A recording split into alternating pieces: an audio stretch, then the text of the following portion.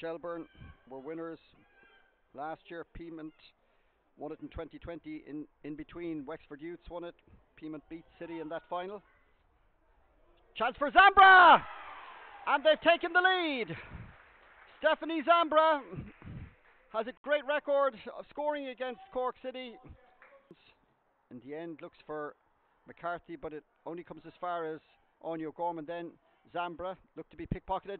Anya Gorman on the edge of the area. Chance to get a shot in, and she's done it! Anya Gorman, quick as you like. Stephanie Zambra, the creator, and Anya Gorman.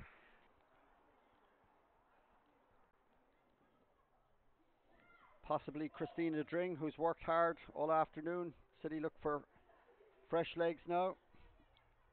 Possibly could see shine coming in for Christina Dring.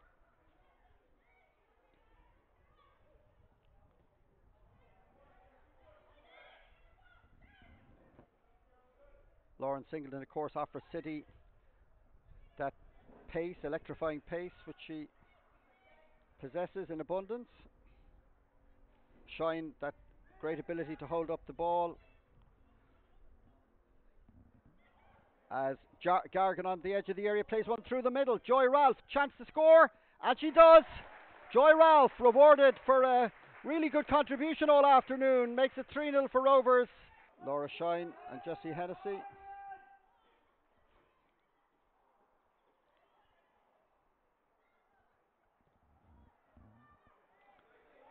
Rovers at the other end. McAvoy on the edge of the area plays one through the middle, and Anya Gorman tucks it away, and it's 4 for Rovers.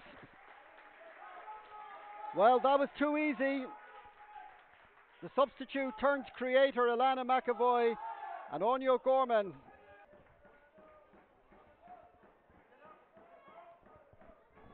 So Sligo Rovers with the big upset yesterday, beating Bohemians.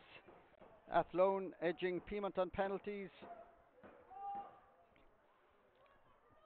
And Shelburne, who still have aspirations of a possible double, getting the better of DLR Waves. They will join Rovers in the draw on Tuesday. We will have 3 additional minutes here as Rovers go in search of a 5th. Play one forward. Shot comes in, and what a goal! It's the goal of the afternoon.